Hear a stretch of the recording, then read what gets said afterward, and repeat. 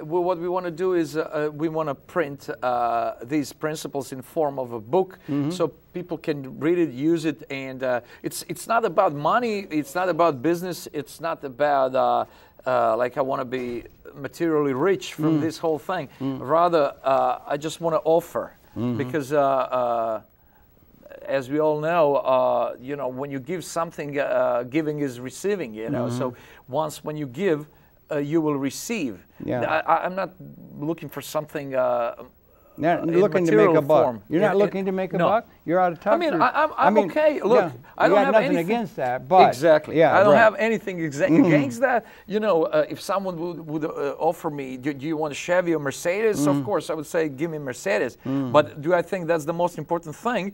No, it's not. You know, there are so many other important things. You know? You are an artist. Yes. And artists are concerned with the painting and with the poem, right? Yes. And they're not concerned with those things that do motivate most of the people in society necessarily, because the systems are out of date. Yes. They need design and artistic design to the institutional structure by which humanity accommodates, because we're at a very crucial moment.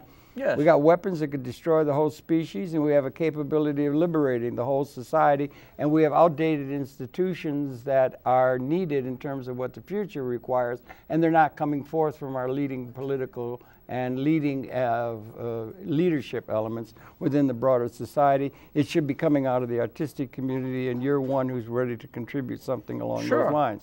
But I can always say, accordingly, my guitar is stronger than any weapon, because my guitar fights for love, you know, and love is unstoppable, you know.